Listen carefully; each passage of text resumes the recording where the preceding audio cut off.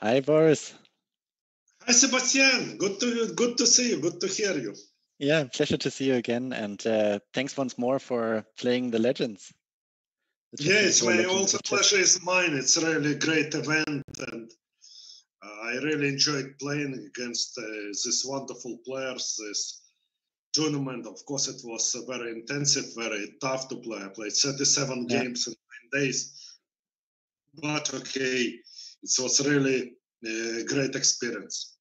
I think your performance has really inspired. It's and I was inspired by your preparation, like the fact that you kind of chased me regularly who the other players are, so you can make the perfect prep. That was really something. I worked on it. I worked on it before tournament, during the tournament. So I am glad my preparation is still on a really good level. Yeah, and then you must have felt great after the start against Ding.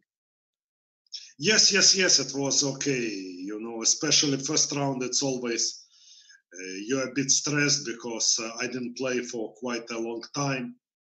So, and the first round already, okay, one of the best players. Yeah. Currently, one of the best players. So, when you start well, you get more confidence. Yeah, I can imagine. And also, okay, I played a very beautiful combination and completed, in game 3. Really beautiful combination, but okay. Yeah, it's not so simple. Not so simple to win, No, of course, I mean it shows, but I really happy I found the essence of combination. Yeah, no, it was really, really beautiful. And let's jump into the first questions of our premium members. So for everyone that is watching this and would like to ask a question, all you have to do is go premium on chess24.com/premium, and then go to the article that you can find on our website, the Q&A with chess legend Boris Gelfand, and then put your question into the comment section. But you have to be premium in order to ask your question. Okay, then let's start with one that I found very interesting. It's inspiring to see you battling and doing well against the younger generation. How do you manage to stay motivated after all these years of playing chess? And with age, what changes did you make to your preparation schedule? So when you compare this prep now that you've done for like the month before the Legends versus during your active time, what has changed? Well, I'm as motivated. Okay, it's inner motivation. Depends what kind of motivation I have. I have inner motivation. So each day, whatever happens, I work on chess, and I also work a lot on openings. Recently, okay, I don't have so many possibilities to play, so I also was holding quite a number of online camps for quite advanced students, including some of the best juniors in the world. And so I worked more to prepare material. I worked more on end games and on middle games. But also I recently completed 2 new books, so I worked on end games actually. Well, it really helped me in a game with Petr Leko, where I managed to convert a small advantage, and a lot of ideas I used in the game will be discussed in major pieces, technical decision-making major pieces endgame I wrote together with Jakob Ogard, which should be out soon. Yeah. So I keep on working, and what changed that during a tournament before the game, I try to rest more rather than to prepare. I try to make also preparation before the tournament, and during the tournament, I really need to accumulate as much energy as possible. So I really basically rest all the day before and after the games.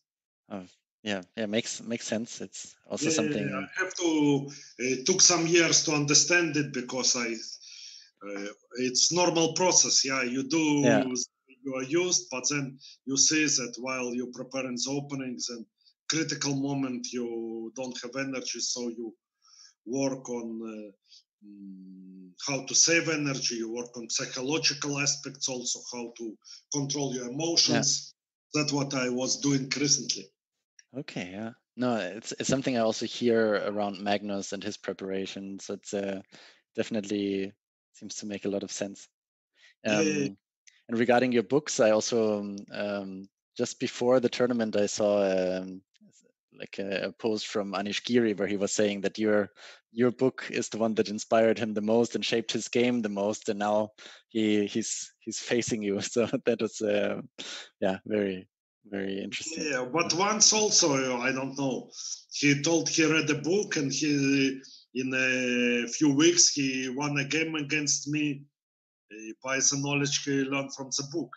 I don't know if he was more trolling me or it was true. Because, okay, I had a good position, but okay, he managed to spice things up, and he told he learned it from my dynamic decision-making book. Yeah, okay. Anyway, it's beautiful. I mean, whether it's trolling or not, it's a nice circle. Yes. Yeah, that leads a bit to the question if there was any player you felt uncomfortable to play and why. No. It was a pleasure to me to play against also opponents. Okay, all the legends, and also okay, maybe Anish and Dean Liren and Yana are still on the way to become legend. Yeah, they made big already achievement in this stage to this direction, but still I feel that best part of their career still lies ahead. yeah. But against each of them, I really enjoyed it. It was nice. I really feel very sad that I felt so motivated to play Magnus. Yeah, and okay, it was a really horrible day for me. I was losing concentration. Okay, first day game didn't go well, and second game I simply lost concentration. And blundered. Okay, it's really, I feel really sad. I don't know when I'll have next chance to play him, because I really was looking forward for this challenge. Yeah. You can join the FIDE World Corporate Championships. They're just in the process of being announced together with FIDE, but every team can have one player that is above 2,500 ELO and is not working in the company. So maybe then if Magnus joins, you can face each other at some point. Maybe I have some friends of mine. They are good club players and they work in one company. Oh so yeah. They try to play an event. It's good you told me. I would talk to them maybe next week, and when we'll know more details, maybe we'll. You can send me an email. We are the co-organizer, so it's going to be on Chess 24. I would talk. Yeah, I don't know how the structure works because I'll send you some details. Yes. It's good. It's a good idea. Then there's a question: if you hadn't been a professional chess player, what job you would have liked to have done? Astronaut, doctor, mathematician, teacher, musician, or is chess your life and nothing else? You could not imagine any alternative scenario or parallel universe? No, it's a very good question because, of course, it's interesting to speculate about it. And there was also I prefer to be something to do some. I think would be some scientist. Mm-hmm. But which kind of scientist?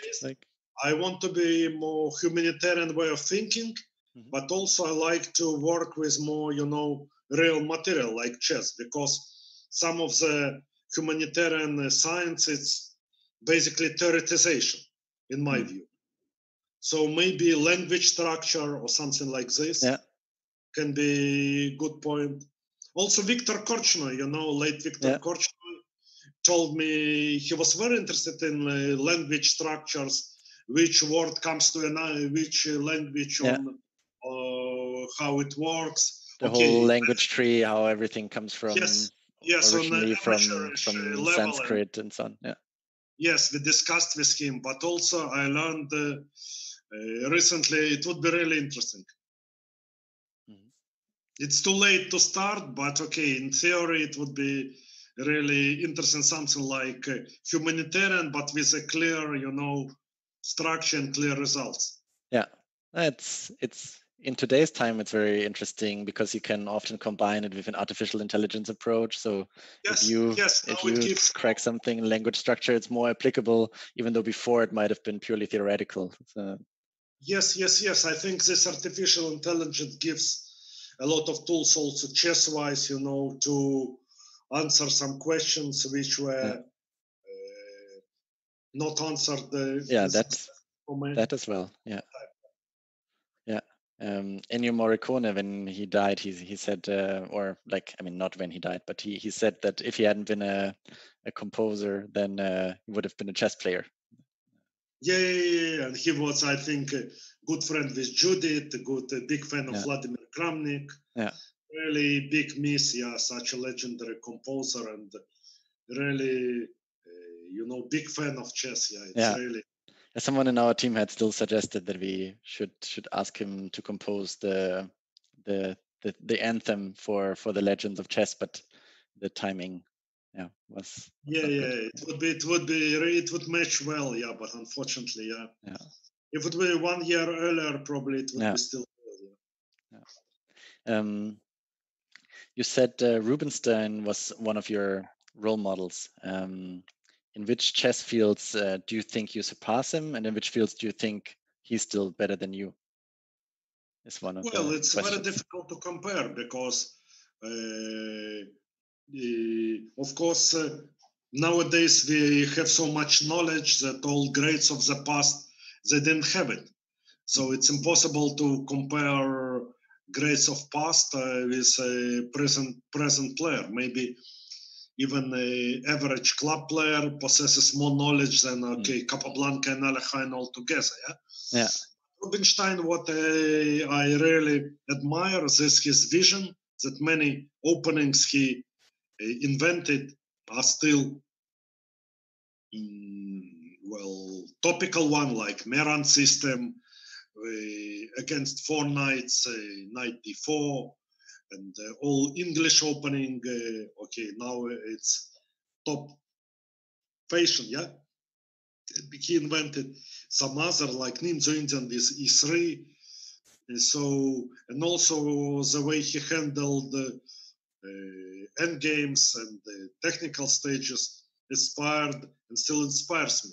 But of course, also his in dynamic field he was pretty weak, and also his opposition was pretty objectively that time that had been only a number of players who played really strong and modern chess. If you look, tournament was 20 players, and some players were really not up to the levels. If you compare it from today's perspective. So it's always very difficult to compare all times with present time.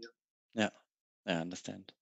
A part of one of the questions that I asked earlier also refers to what really helps staying at the top. So you have like I think even basically 30 years after you were the number 3 in the world, you played against Ding as the number 3 in the world, and you were beating him. So what in your education or in the way that you approach chess helps you stay at that level for this long? Is it this intrinsic motivation that you talked about earlier? Is it the way in which you have learned chess yourself when you were young? What is the structure that helps you?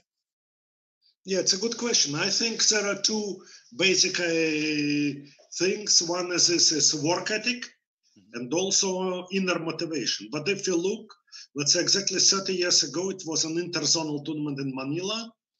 I tied first and second with Ivanchuk, and Anand was third. And we see 30 years later, we play the Legends of Chess tournament.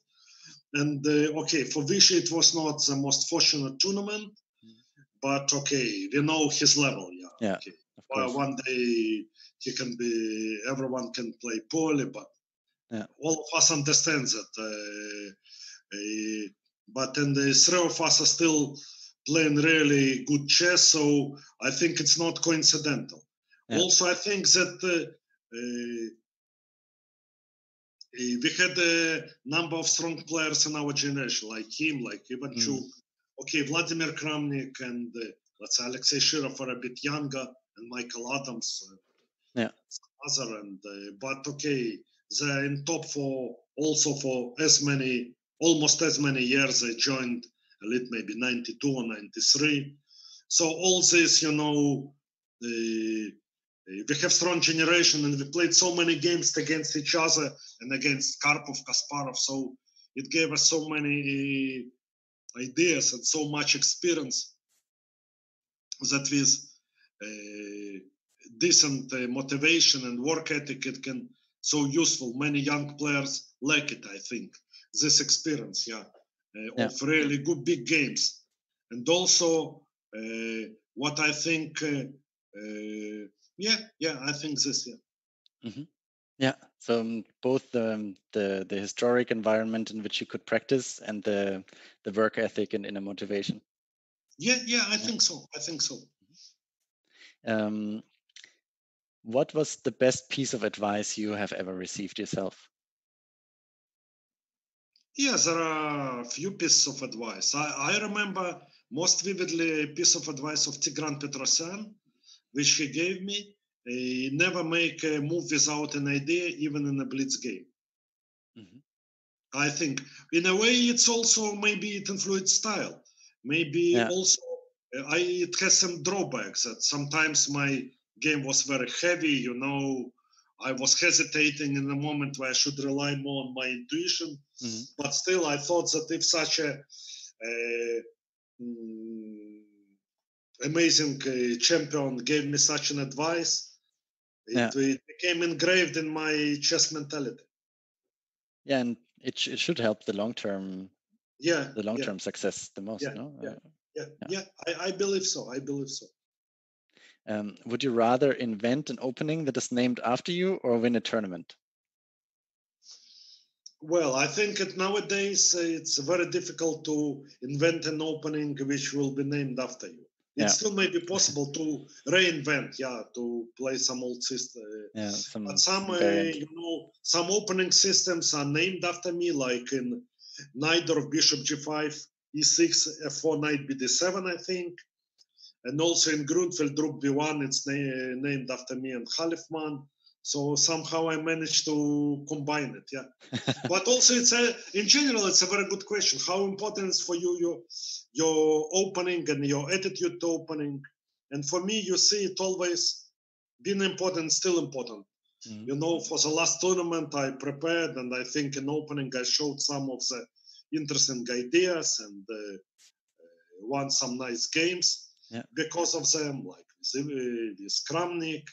With Ivanchuk, it was already played, but very few people knew it.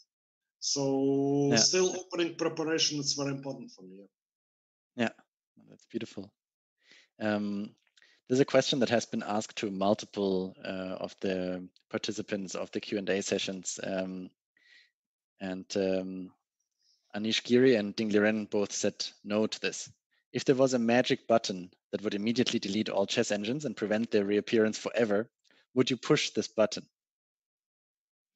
It's a very good question. I think,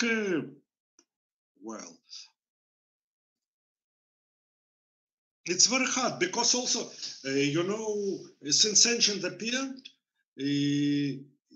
another quality had become more important, an ability to work with them.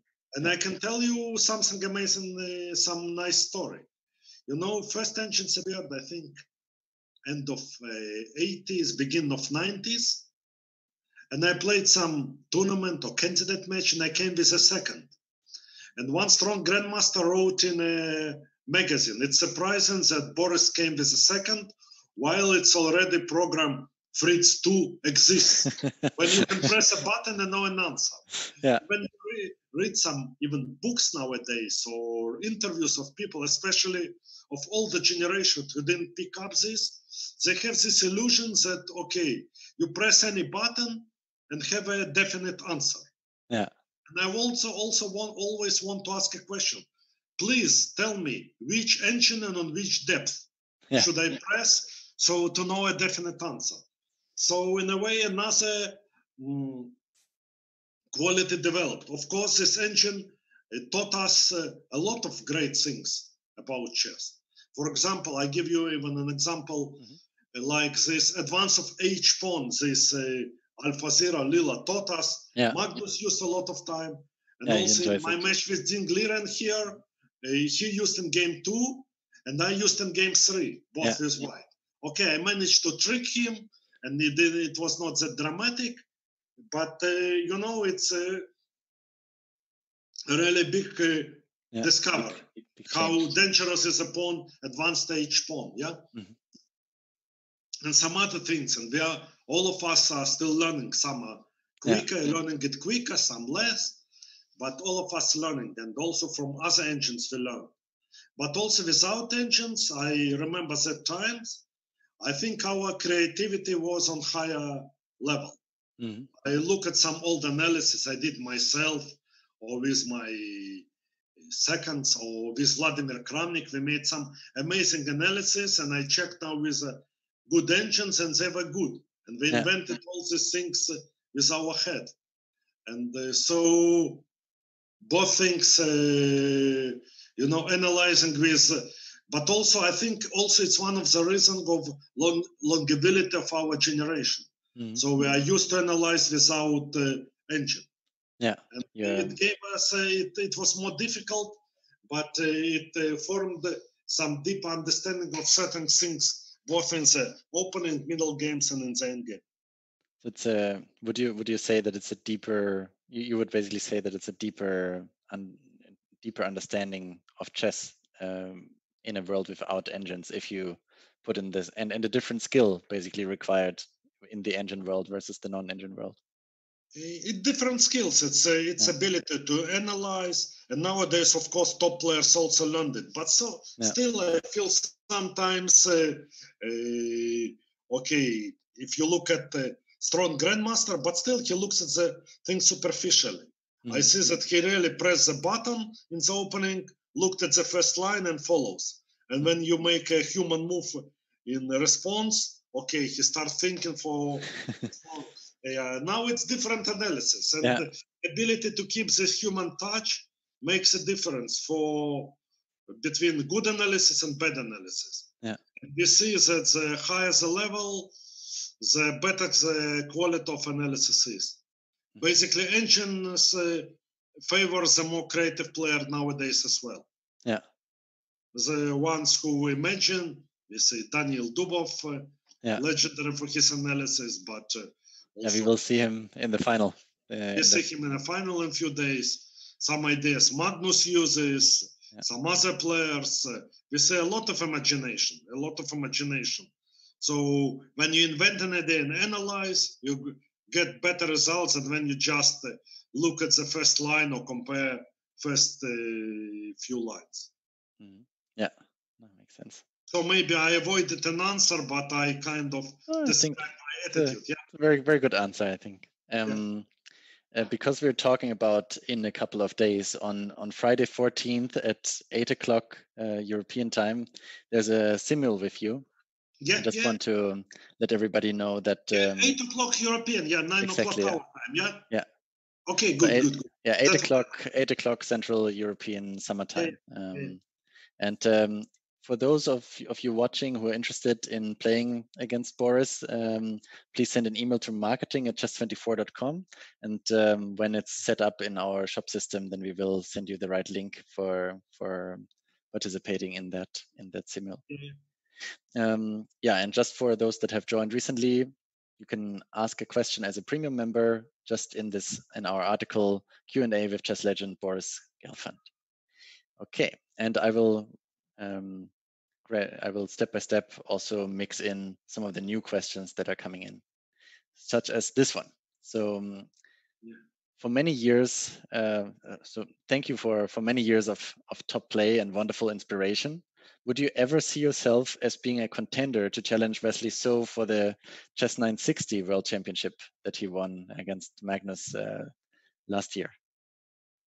It's a very good question. Actually, I never played the Fisher Random. Okay, wow. Okay, I would be happy to play, but I don't think. First of all, I want to make it clear. I don't think it's a really demand. Many people say it's a demand for it because chess is exhausted. There is no creativity in chess and all these things, and we see each day that it's not correct statement. But chess 960, I think it can be really interesting game. I think very much depends on the initial setting. Probably about this 960 part of the position are really interesting and creative, and part which gives white immediately huge advantage. But of course, why not? Why not? I would be happy to challenge Wesley. Okay, maybe he played much more. Maybe he's much better in it, but it would be my pleasure to do it. Yeah, okay. If it would be some platform to organize it, I would be glad to play him. Well, we can certainly do that. We will ask him, and the new play zone has chess 960 already natively integrated, so excellent. We can go. Excellent idea. Maybe I'll need to practice a bit to at least to get closer to his level. But okay, everyone starts from scratch. Yeah. Anyway, certain moment it would be some playable position, so it would be interesting to play against such a wonderful player. Beautiful. But the leader of a younger generation. Yeah, it was quite inspiring. I was there at the final, and it was very interesting to see his positive attitude also. Yeah, sure. I didn't actually. Probably I played him least of any other players. I played, I think, 3 games only. Yeah. Okay. I think I played 3 classical games. I remember, and the last one was maybe 6 years ago. Okay. Well, then it's time for a rematch. Played him blitz or rapid. Actually, I played much more with any other player. Oh, let's change that. There is a user asking about your trophy display. Behind me. Yeah, exactly. Can you like, is there one that you cherish the most, or like what does it mean for you each time you enter this room? Yeah, well, actually, it's we had a big reconstruction at home to build this room for me, so I have an office. Nice. And some really nice trophies. I don't know if I can show you. Okay, the most maybe I'll bring now and show. Yeah, sure. Go ahead. Okay, I didn't provoke it. I just sit here permanently. Yeah. No. I didn't provoke it by any time. Yeah, I'll bring some trophies. Okay. I think this one is the most memorable. It's World Cup. Yeah. I won 2009. Beautiful. And when we had to carry it, it's okay. It's basically with a box, it was 18 kilo. Wow. So it was difficult to bring back. Yeah. Home. And it's made like a globe. And it's okay. This is very nice.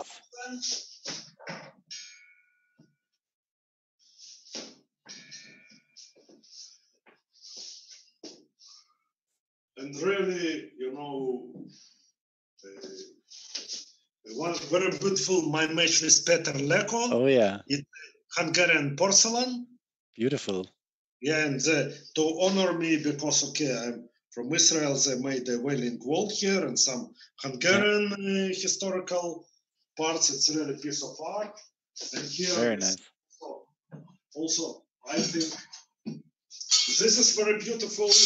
Judith Polgar Global Chess Festival. Yeah. It was a Highlander tournament. Really excellent piece of porcelain from Judith. Lovely. Yeah.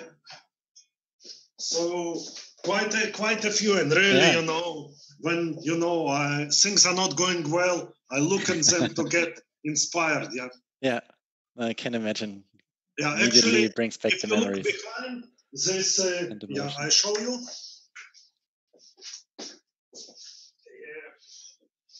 This is from Leon in Spain, and I think maybe I'm wrong, but it's an only cathedral Gaudi built outside Barcelona. Oh, wow.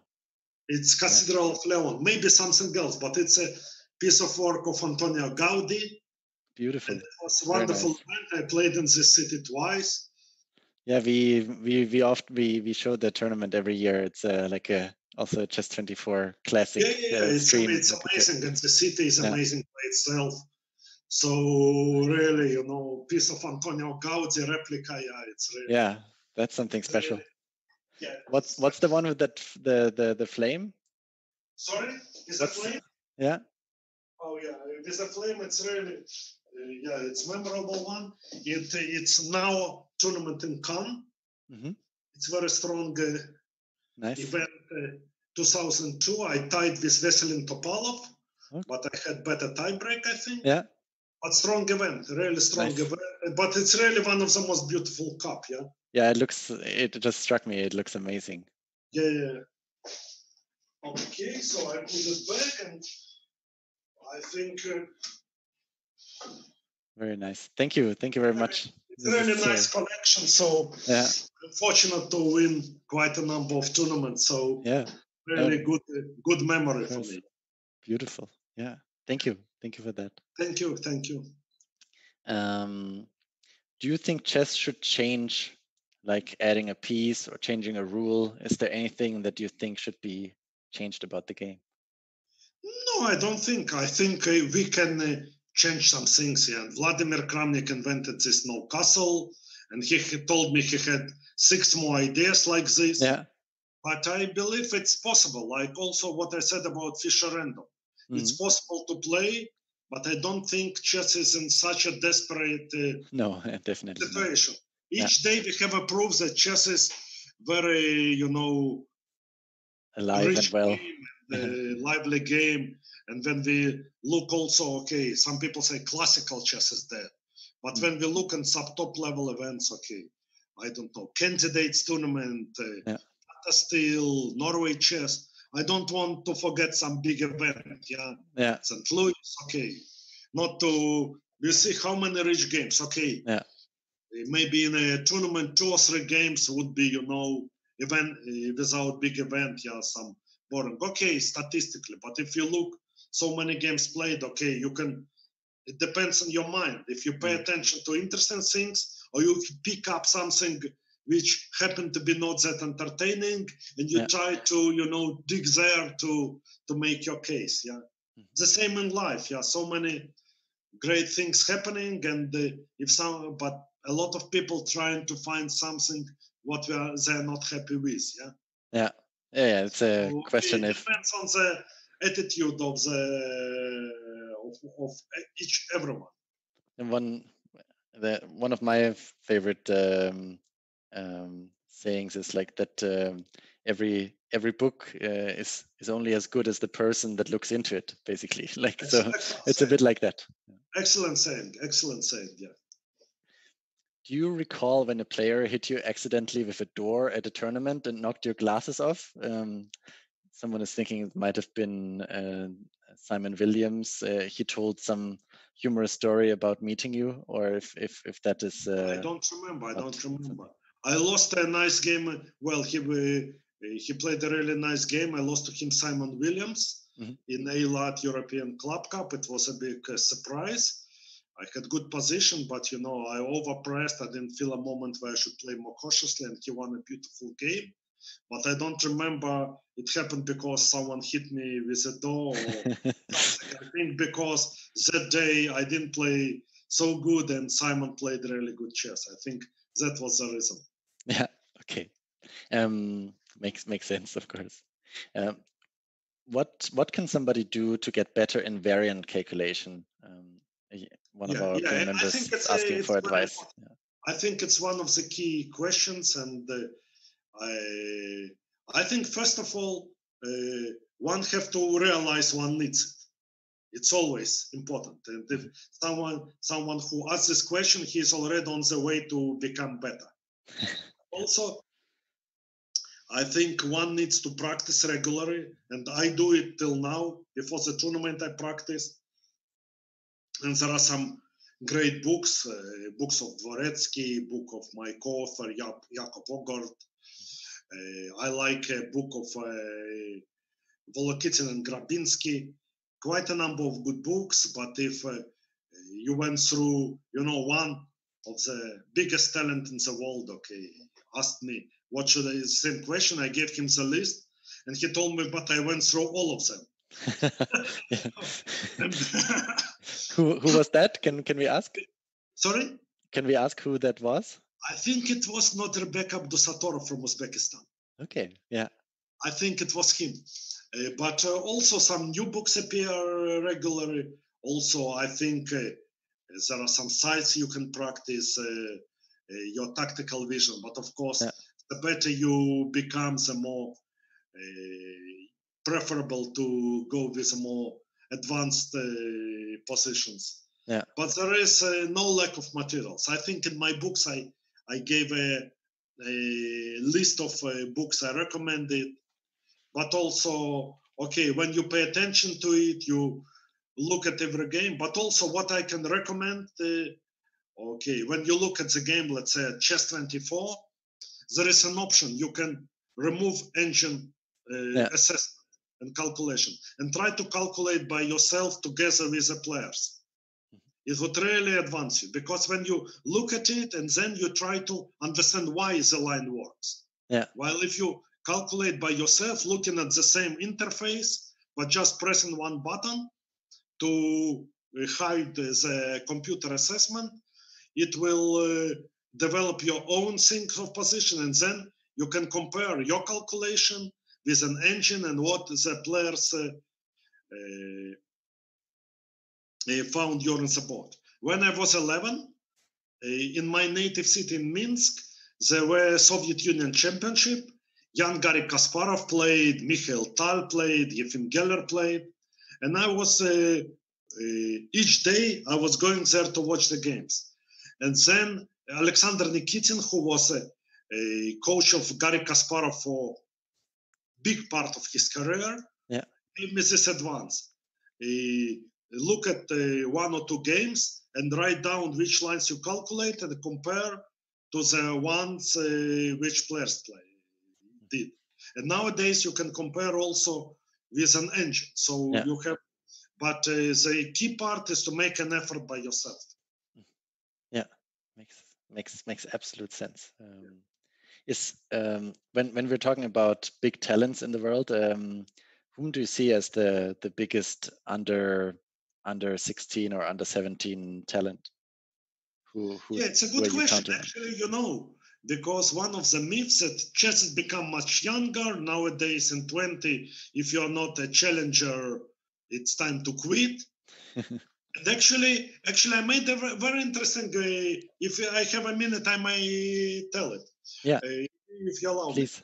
me. That somewhere shortly before Corona, I checked the rating list, and out of top 50, there were, how many players do you think were younger than 20?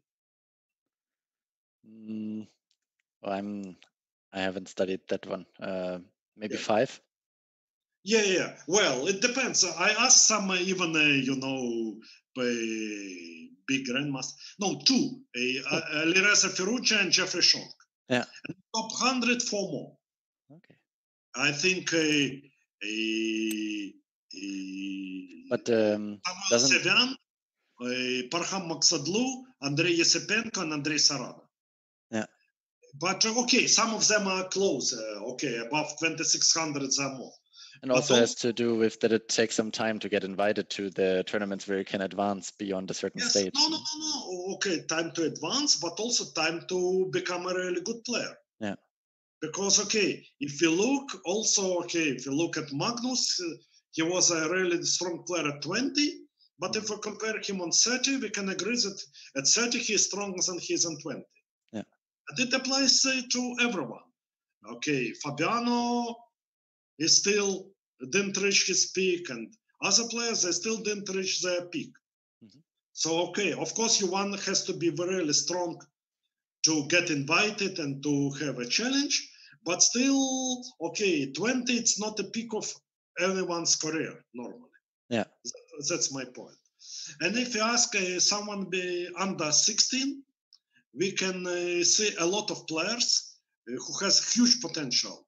In India, we have unlimited number. And I had a camp with a microsense camp. We had with Vladimir Kramnik. I had online camps with some of them recently. And also Noderbek Abdusatorov is 15. I had some camps of one camp with Uzbekistan national team. There are some other really promising guys. But I think now this Corona time can be really vital for them. The same Andrei Yesipenko. Vital for them because they have a lot of time to study, or because the online world also breaks down the barriers? I think to find the proper proportions, because some of them maybe would play 1 minute blitz and would stay in the same level.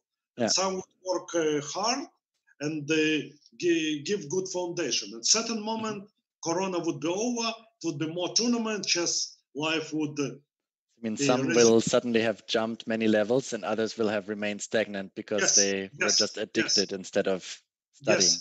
Yes. And also, I think probably we don't know for how long period we are stale, but it's quite a period, probably 1 year or so. And also it may take time for chess life to get back to, maybe it would be some tournaments, but less than before and less possibilities. So it would take time. But so ones who would make a big foundation now would overjump them and not overjump maybe some other players who are already, reached their level and keeping this level. So I think it's an excellent possibility for a younger player to combine practicing and working, because of course it's stupid not to play at all. You lose the touch. But also I always say that on the platforms you can choose your time control. So if you play training games, play 15 minutes, play 10 minutes, play blitz at least, but to play bullet or half a minute, you develop habits which are not useful in a normal chess. So everyone makes his choice, but that's a tip I give to some people personally and to some I give in my interviews. But I think after Corona would be over and the chess life would resume, we'll see big changes. And we see who of these big talents would make big advance and who would have less. But also I want to say that I put some names, but there are more. Nowadays we see all over the world there are quite a few big talents, who has potential to go to top 10 or even higher. Some of them will make, but not all of them will make. It's always like it's like in any sport. The talent is it's a pyramid. Talent is good, but it has potential. Some succeed, some not. And we'll see. It would be interesting to see the situation in 1 or 2 years.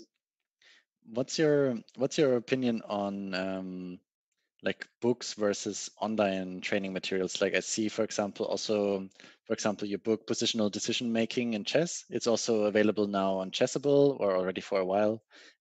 So like, do you think this can help people study even faster, or is it do you prefer that people take a book and the physical chessboard, or is it a mix? What's the best way to handle these technologies? I think everyone depends on his own attitude. I think for me personally, when I move pieces over the board, I understand and remember things better. That's one. More senses involved. Yes. Also motoric of the hand. But also it depends. Probably players who are younger, they don't need it anymore. I cannot say it. But everyone. But all these books, it's good. They're available in different formats. So everyone can, some people, okay, let's talk about people who are not professionals. They studied maybe when they commuting to their offices. Yeah, maybe now because of Corona is different situation, but generally. Yeah. So they have time to use on iPad and when they're in a train, Yeah. Or things like this. Yeah, absolutely. There are, of course, the more possibilities, the better it is. But each one has to find what's better for him. And also, for example, I believe my books, for example, one also needs to make an effort. One also needs to make an effort to learn. If you just read, okay, it would be some effect. But when you analyze by yourself and check your ideas, what we invite with my co-author to do everyone, then the effect would be higher. Yeah. I mean, the learning theory just says the more senses you use, the better, and the human element is another sense. It goes very deep. Yeah. But you're right. Like the more it's available, the better. That's for sure. Yeah, but of course, the more tools available. Okay, there is no point to pretend we are in 19th century and there is only to use old tools. Yeah, each tool is good. Yeah, but the master is to use the tool to the better of a person, not to the worse of a person. Yeah, absolutely. There's also the question about your psychological approach when you play top players. Do you play the opponent or play the pieces? Yeah, it's an excellent question. And basically, I think I play more pieces than a player, but also I take it in consideration, especially when I choose an opening. Yeah. So I think my problem is that maybe I feel that certain positions, if I don't feel uncomfortable, I don't like to go for them, even if I know that it's also uncomfortable for my opponent.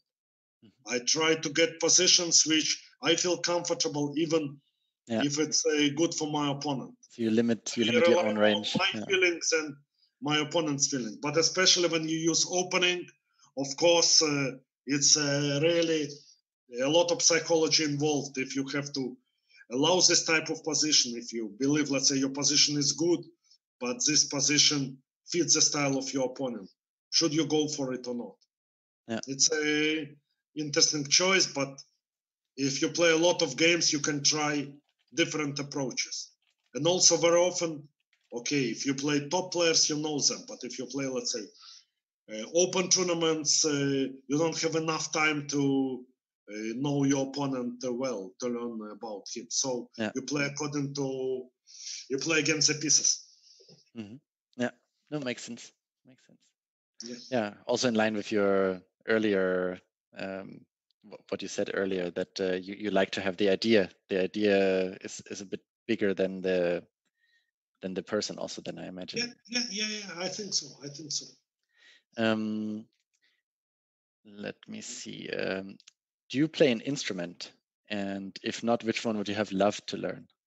Yeah, it's a very good question. I would love to learn piano, and probably. Will you still do it? Yeah. When I'll retire, I'll do it one day. But I know a person who lives near to me, who is professor of game theory. And certain moment he just basically gave up and started playing piano. He plays really okay. He gives a lot of lectures. He's very popular here in this. But okay, I looked at YouTube at how he plays piano, and he's an amateur. Yeah, it's amazing, and hopefully I can do this. I'll be able to learn as well one day. Nice. That's nice. There's also an interesting one. If you could take a time machine and offer historical figures to join you for dinner only once, who would you invite to your table and why?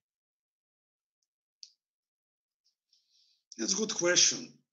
Well, I would invite my late father, whom I miss, whom I strongly miss, It's definitely first choice. But from historical picture persons, I don't know, because some great artists or like Rembrandt. Yeah. Okay, I admire his masterpieces, so I don't know. Beethoven. But I find difficult to find what we can talk about with him over dinner, Well, he will ask you about the future for sure. Maybe he will ask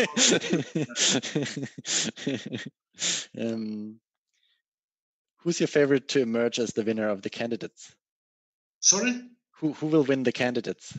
Very good question. Impossible to predict because I think the tournament would start anew. It's a new dynamic because round 7, if I remember, Maxim Vashelograf beat Jan Nepomniachtchi. So if the tournament would progress, it would give a good momentum for Maxim. And bad for Jan. And now it's over. But also players who are 1 point behind, it's basically 1-2 games. And okay, I think previous candidates, I think Karyakin, always advanced in second half. Fabiano advanced in second half. So second half is always more critical. So I think it's totally open. And who do you think would be the most interesting opponent to Magnus? I think each match would be really interesting. Okay. Each match would be really, because each of the players has so different style. So match is always a bottle of styles, in my opinion. So when someone has, and each Magnus is unique, and all of the candidate would be unique. So each match would have its own dynamic, its own momentum, and I hope that because of Corona, it's would be all moved, that players would have enough time to prepare for the match, because match is always interesting if players can develop a really deep strategy. Then it's it was like Fabiano did, or so if they'll have enough time to prepare, we'll see a great match. Do you think that any of them held back during the Magnus Carlsen chess tour something that they had prepared for the candidates? Maybe, but I don't see much point, because well, if something special you have, you should keep it, but okay, you never know when the candidates would resume, and definitely they would use time to invent something new. So unless they have some really brilliant novelty, I don't see much sense to keep it. If you were a chess piece, which one would you be and why? I don't know. I love, in Russian, bishop is a same word as elephant. And the elephant is my favorite animal. So probably this, a big fan of animals, of elephants. Nice. I have small collection of elephants at home, and really I'm big admirer of these amazing animals. They are beautiful. They're amazing, really amazing. In some of your Sicilian games, you play to open the queen side, and often you don't castle. For example, against Anand in 2006. Do you feel this kind of active play is best against such strong players? No, I think it doesn't matter against whom you play this time. I think the point is that Sicilian, it's very sharp opening, and the importance of each move is very high. So if the position requires you to take action, you should take action, and not to castle as you spend the move to bring your king to safety. Sometimes you have time for it, sometimes not. So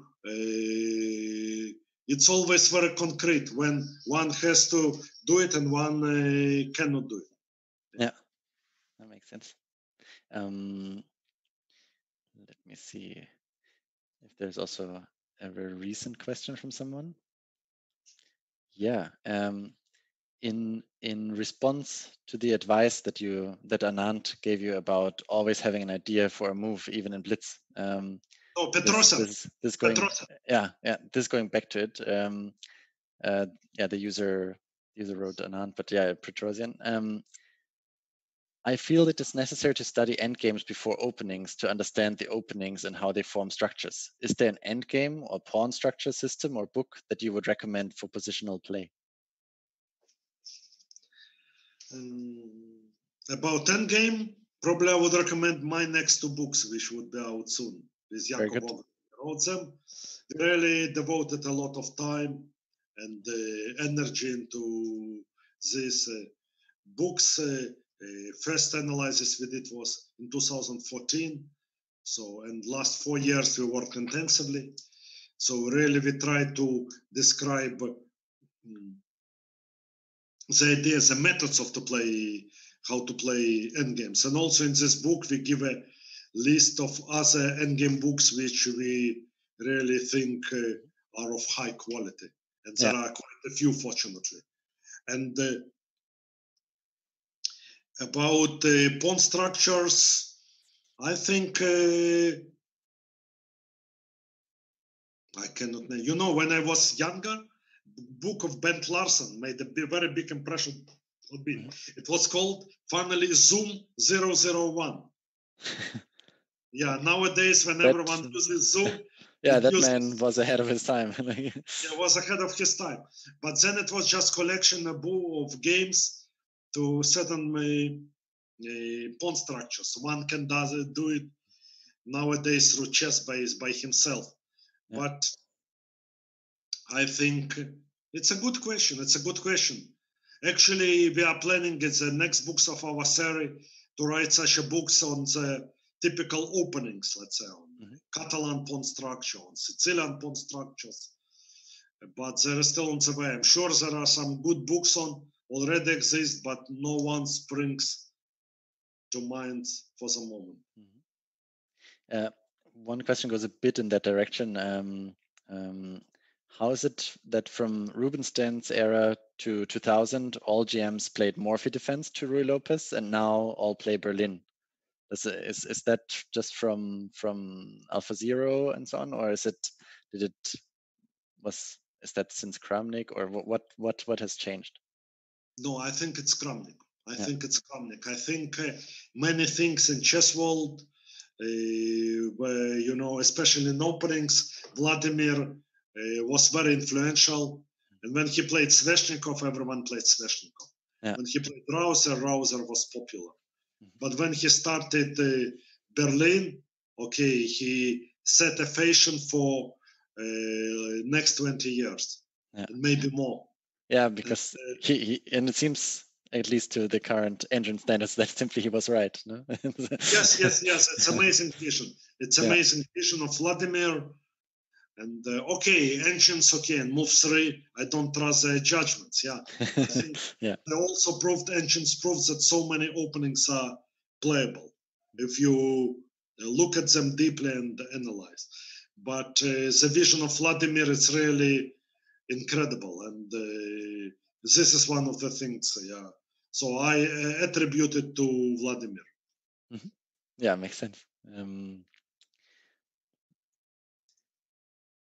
Here's a question. I think you've partly answered it already, or maybe completely. But any additional words on how you developed your preciseness or accuracy how did you start to implement that in your games?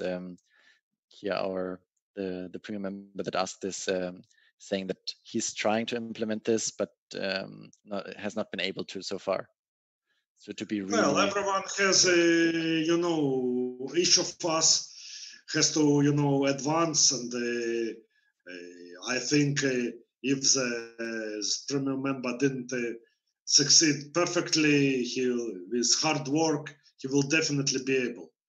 But also I think I was always remembered.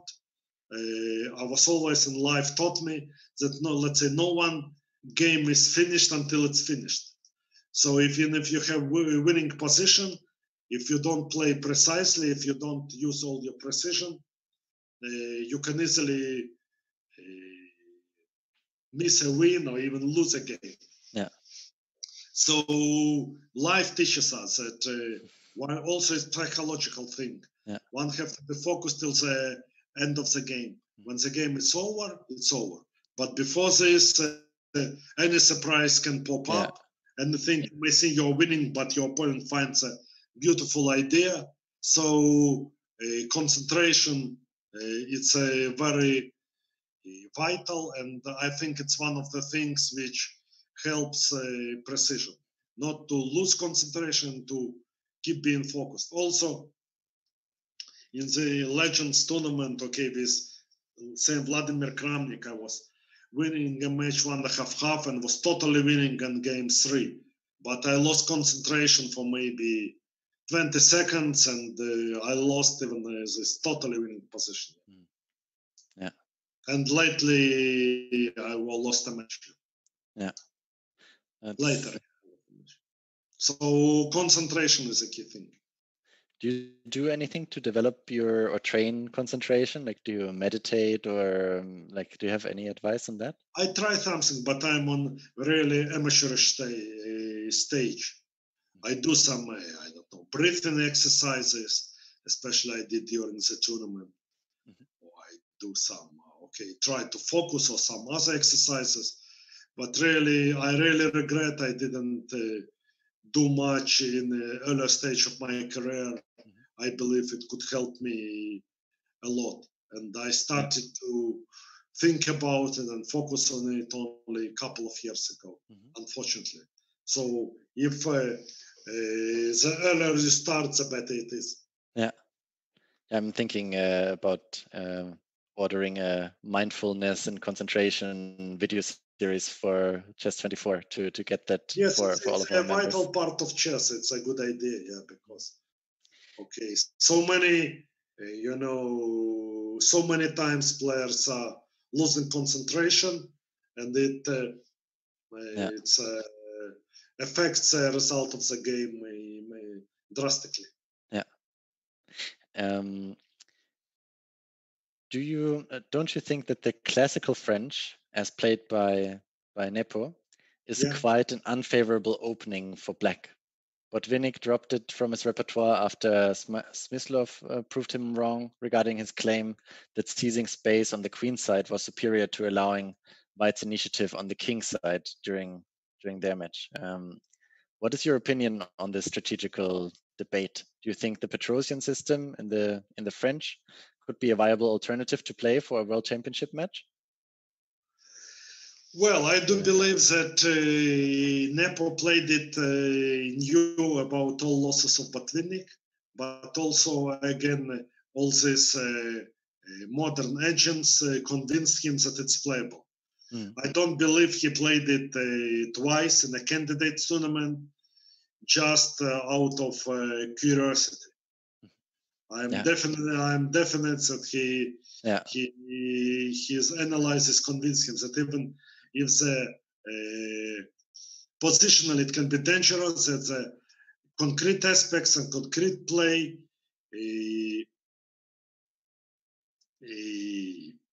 allows Black to get a playable and good position.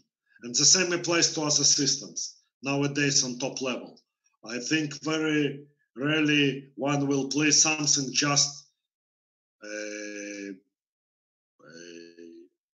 on general understanding and general knowledge.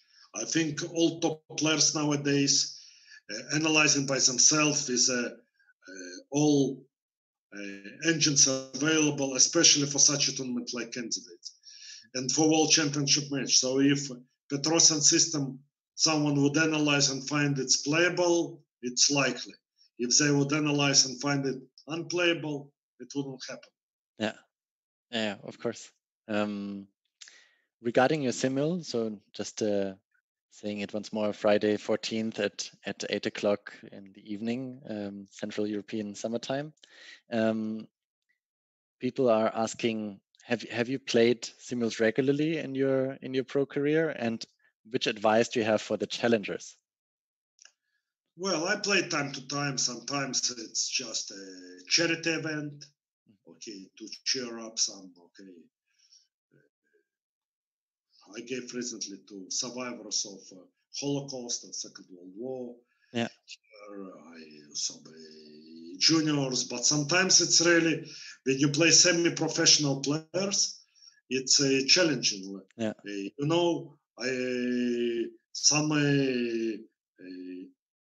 when I was 7 or 8, I was 7. And it was a beginning of 76. And Viktor Korchnoi came to my city, to Minsk, to give a simul just a few months before they ran away to Netherlands and later Switzerland. Yeah. The hall was full with the players. And then he gave 2 simuls in my city, one against the young players and one against club players. And later on, he told me it was the hardest simul in his life. The one, did you play in it? Did you play in the young one? I have a game. Really, okay, it was normal game. I played Knight of Sicilian, and he sacrificed a piece on e6 and won a beautiful game. But it was so full, I had to play together with my friend. It was not enough space. Yeah, everyone wanted to play him. And what did you do? Did you alternate moves, or no? We consulted. You debated? Okay, good. I have a pictures actually from. Oh wow! I would love to see that. Not Victor, but of me and my friend. Yeah. But also, very cool. I think 40-something years later, I returned to my native city, to Minsk, under invitation of Belarus Chess Federation, and I gave a simul against the top junior players of the country. And it was in the National Museum, and it was a beautiful exhibition of one of my favorite painter. So I thought I would give a simul in 1.5 hours or so, and then I would go for exhibition.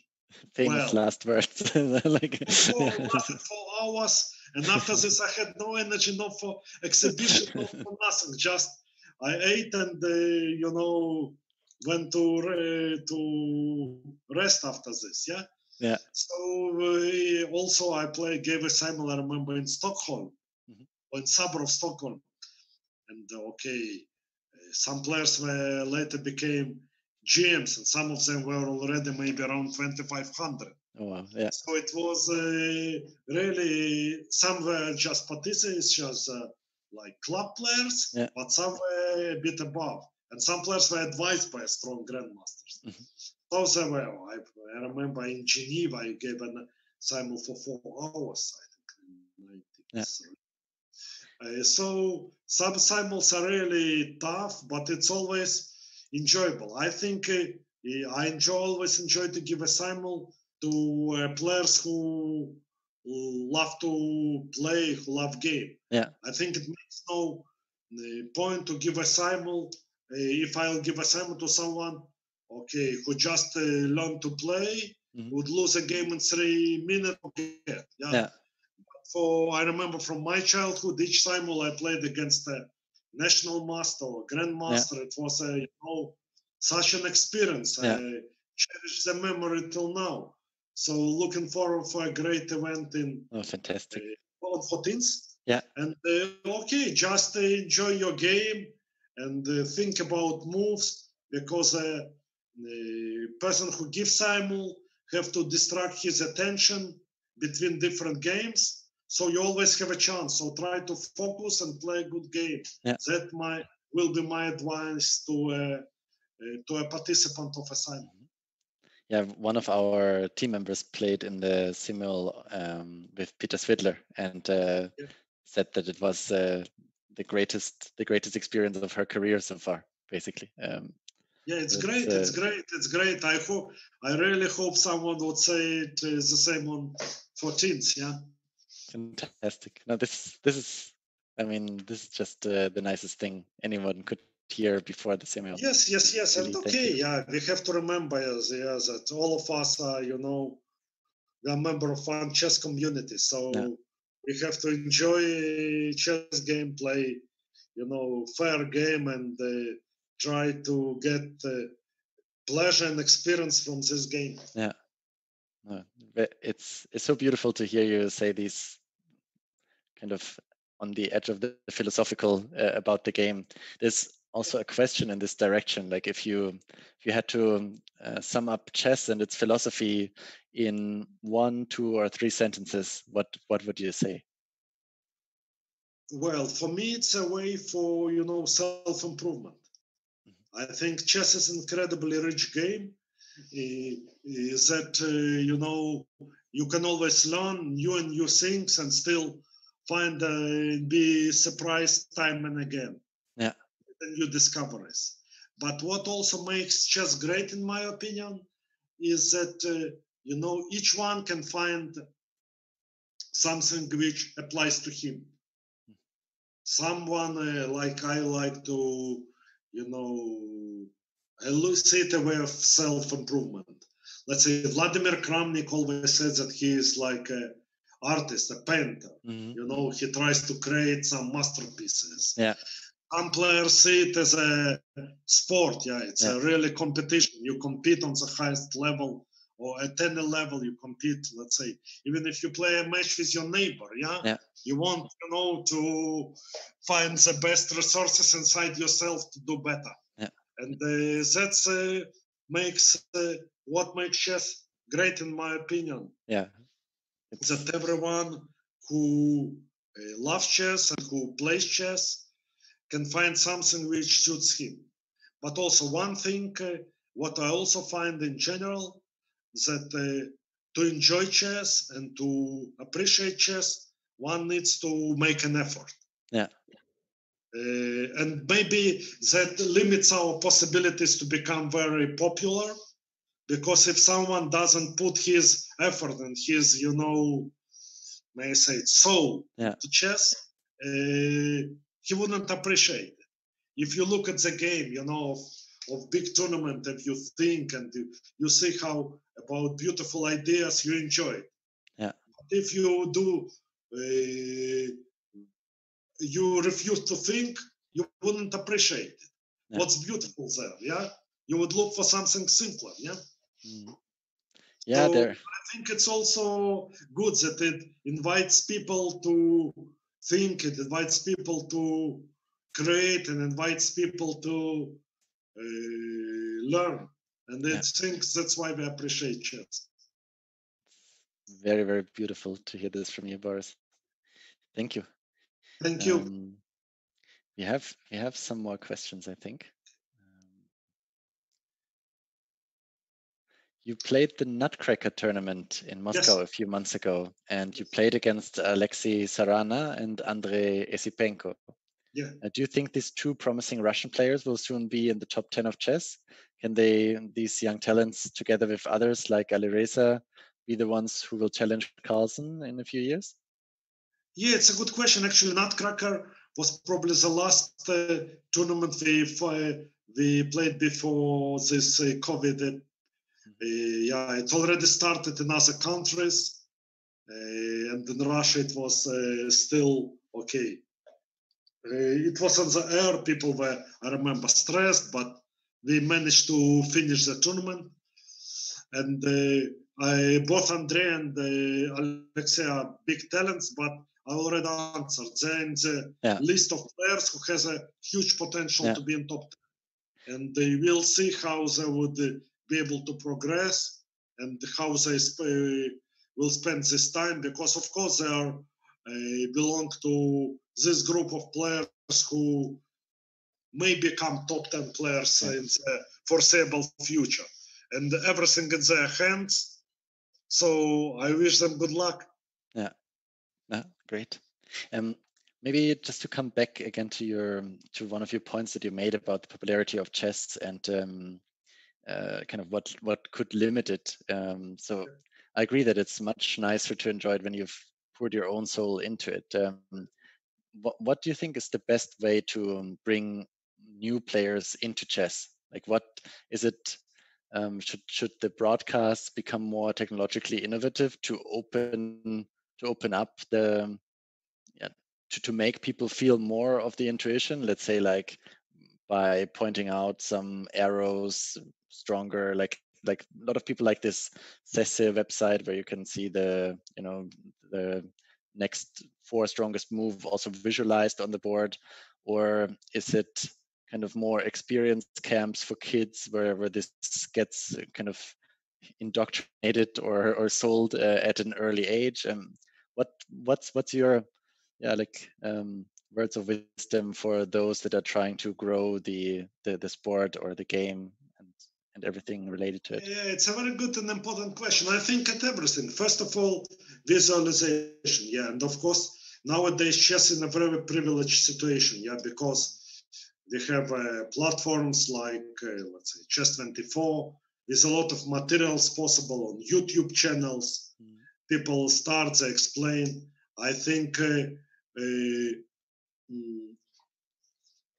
also maybe, series of lectures explaining the beauty of chess, the most beautiful chess games or beautiful studies to, to grasp imagination of young players. Yeah. And also, the more players would play. Let's say I'll tell a story about my city. Yeah. My city, Grandmaster Boris Halterman, he started to promote chess into schools with the help of local authorities, and he talks to each school manager. Basically, more than half kindergartens and schools have teachers, and statistically, between 5 and 10% of these children get caught, and then they go to a chess club to to advance, and that's already big stage. And maybe out of these players also, maybe I don't know, certain percent would try to play and would like to study. So we create a big basis. And okay, I live in a relatively small city, but okay, if you look at the whole globe, the more children would start, the more they would stay. Yeah, of course, we cannot expect that half of the children would get interested. It's a very big competition. But if, let's say, even 5% stays, it's great. But then all these media tools and all this visualization and all these lectures and lessons and activity we do today is that, let's say, top players answer questions, how to progress. Basically, I think chess is developing in the right direction. Fortunately, there is a pretty healthy atmosphere in chess world. No big scandals which distract players from chess and which took part in the past. Nowadays, we have basically, a lot of absolute majority of people are very positive. So I think we are developing, and there are a lot of ideas. Like, of course, all technical tools have to be used to attract younger generation to chess. Yeah. No, that's great. That was maybe more for myself than from our users, but I thank you for it. I think so. I think I think now during especially this pandemic time, a lot of people also stay home more, so they have more time. So I think you know better than me how about increase of the interest to chess on the site. It's a great time. I can only speculate. No, but it's still like you have this more deeper thinking approach that but of course whatever advance is, it's not a reason to stop. It's always a big potential. Also, what I enjoy is that commentary is made in so many languages. Because universal chess is universal language, but still the explanation, if someone gets explanation in his own native language, this is one of our big investments, I would say, at Chess24. Like, of course, like China, changes. So Spanish, okay, whole Latin America, okay, it really helps. Anyway, it's my view that internet, change the world. That the players in any place on the world has the same,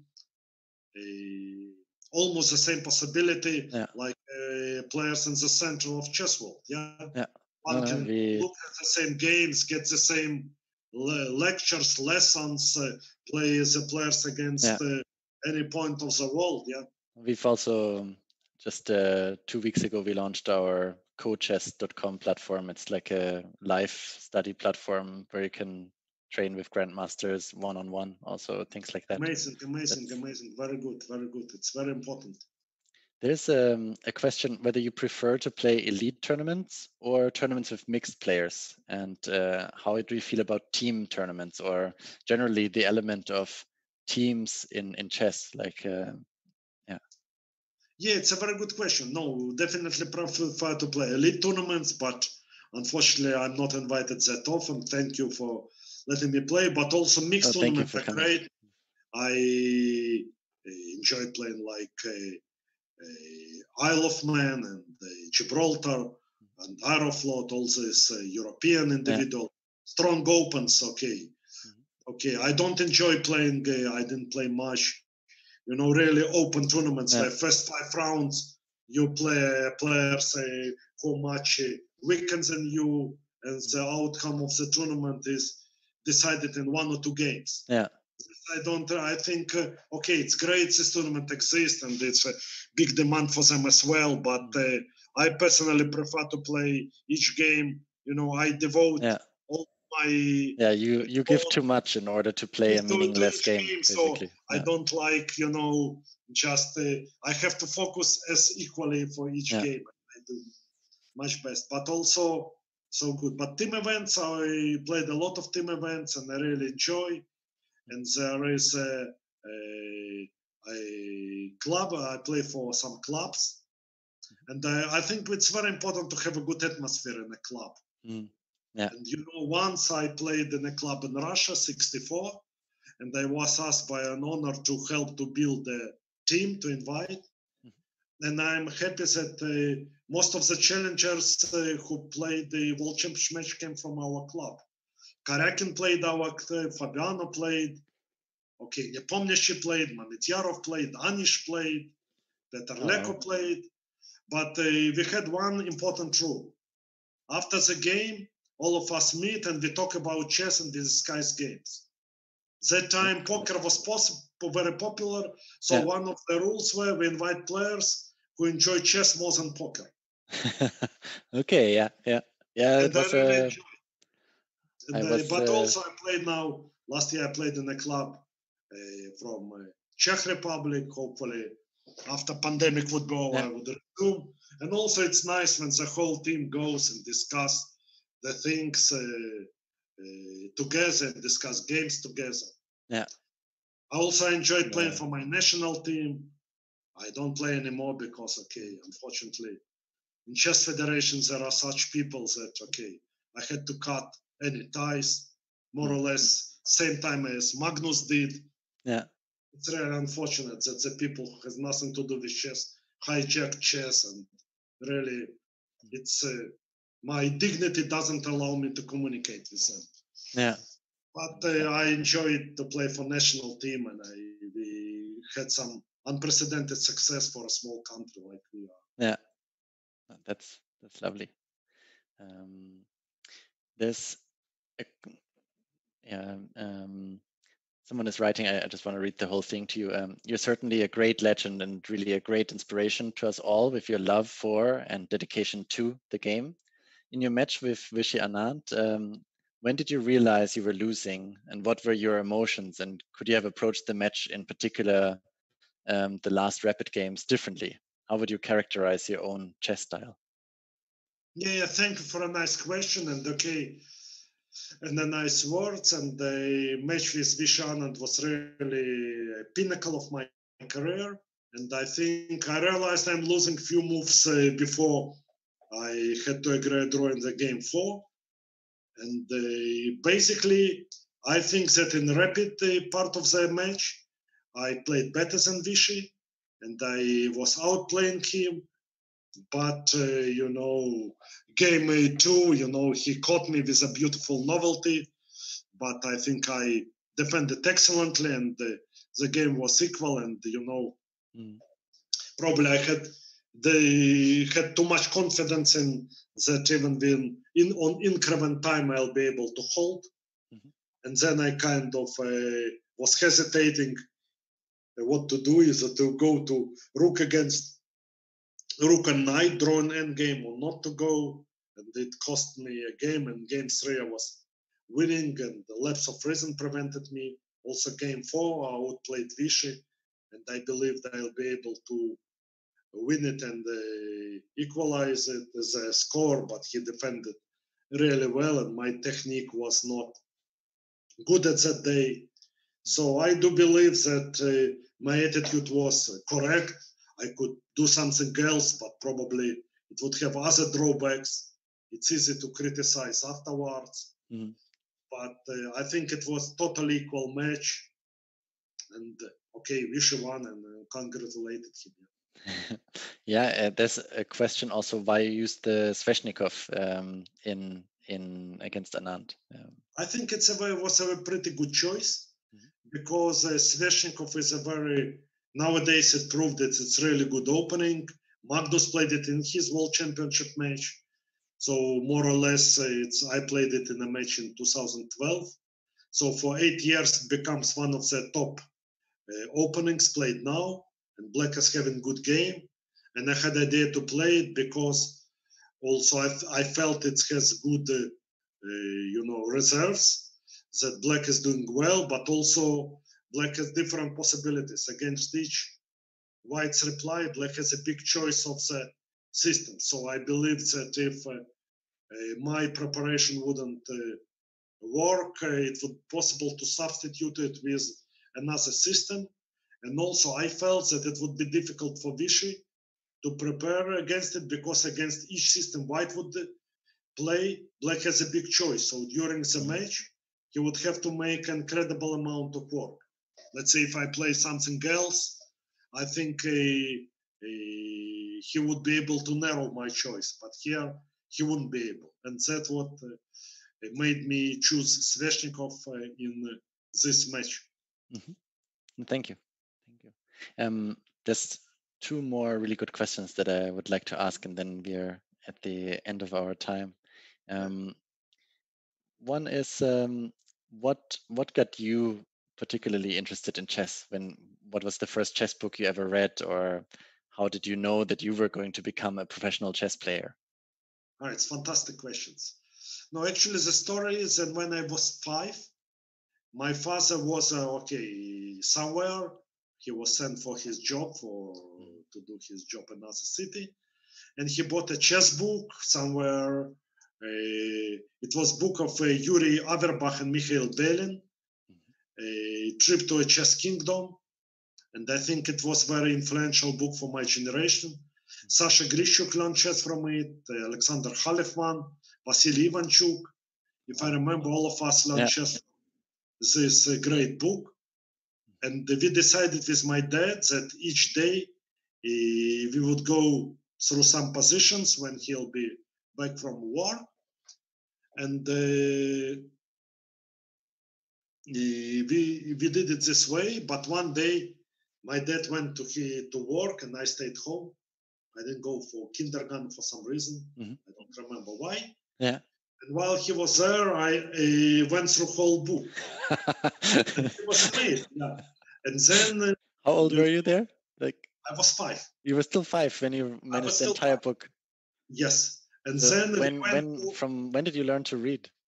More or less same time. My grandmother, with my grandmother, helped me to learn to read this time. I stayed with my grandmother when time to time when I didn't go for kindergarten, so I learned to read from her.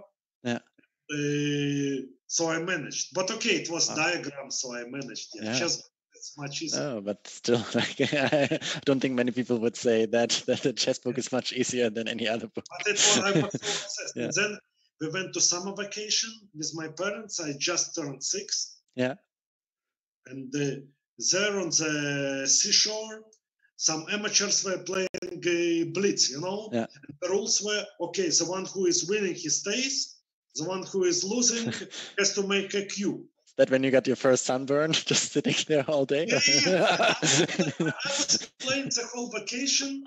I was playing there. And what was surprising, some of the players were maybe 1900. And they won 1 or 2 games in 2 weeks. Yeah. I cannot imagine how I did it. But one of the players who played there was a friend of my father. Yeah. So he told to my dad that, okay, he has to send me to a chess club, to a coach, and he has a friend. So that's how it started. Wow. And I decided, when I decided to become professional, it's a good question. And, when I finished my high school,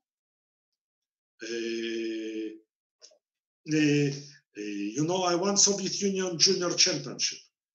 And I think decisive game I beat Vasily Ivanchuk. So we were competent, and then he was second. Okay, this decisive game took place not in the last round. It took place somewhere mid of the tournament. But at the end, I was half a point ahead of him.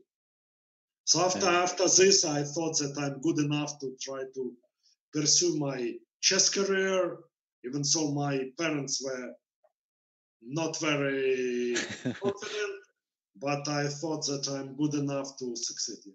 How come your parents still had doubts after what you've done at the age of 5? Like today, I just feel like in today's time, if a child was demonstrating that, like the parents would throw everything at out of their lives and focus on the child's chess career.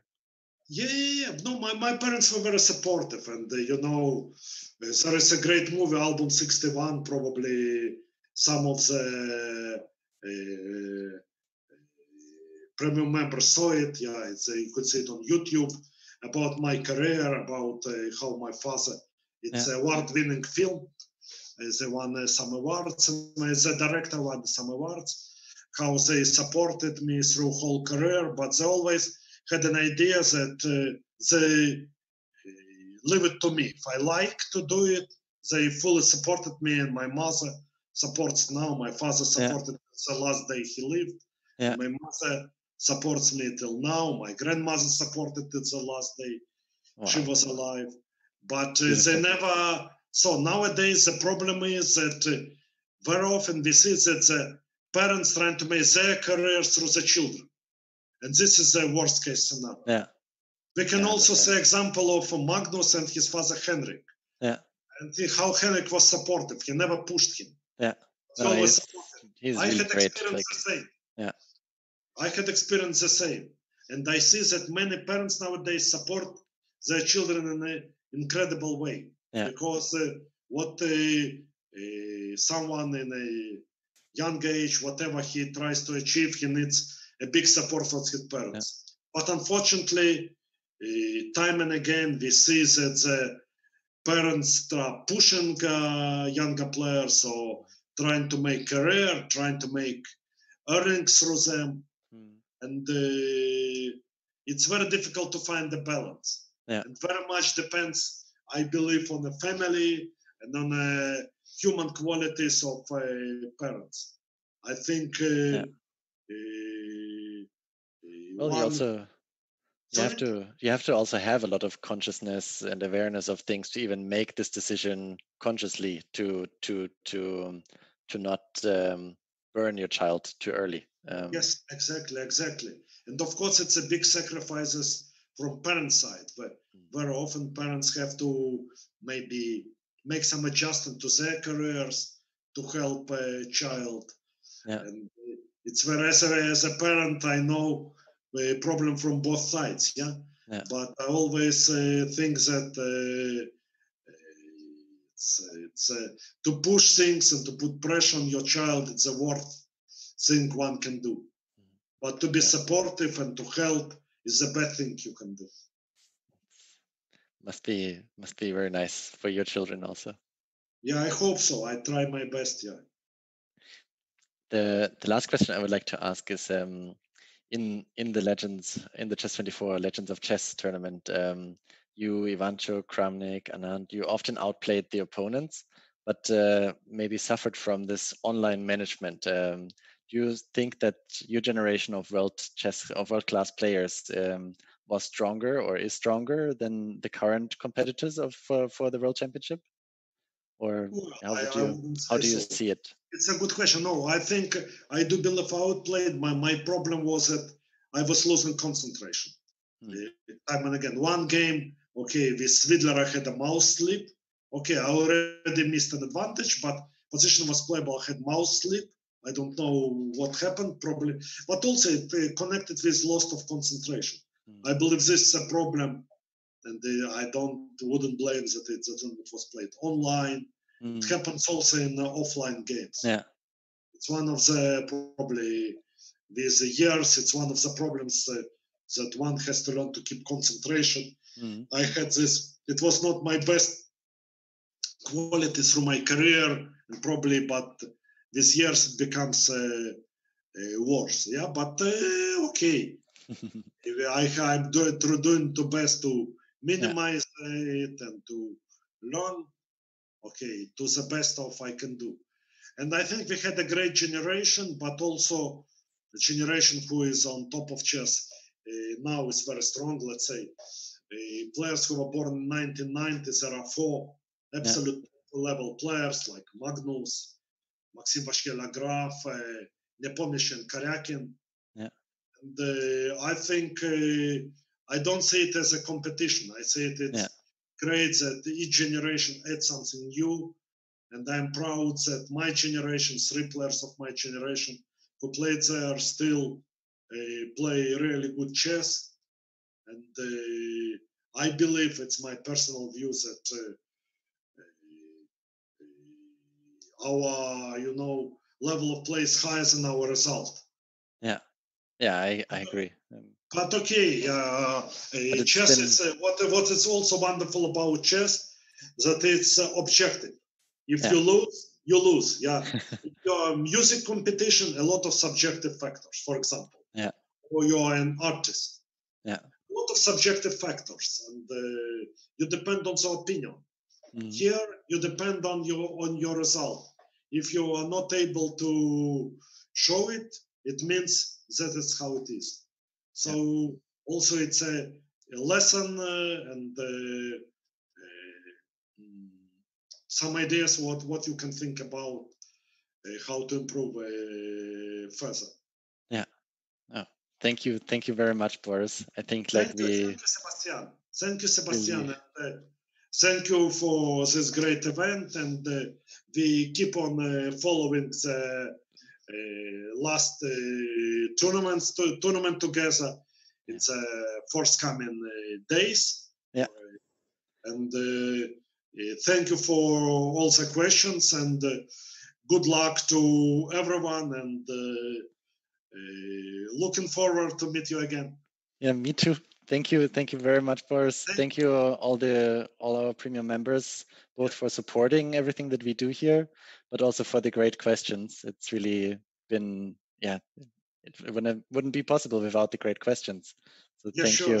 Sure. It was a pleasure to answer, because it was really deep and interesting questions, and I sincerely hope that my answer had helped ones who answered them and ones who listened to the answers to learn something and to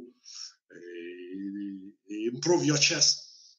I'm definitely sure of it. And like you've said, it's up to each individual how much they take from it and how far they go with it. But you've given another platform of wisdom, and I'm really grateful for it. Thank you, Boris. Thank you. Bye. Bye.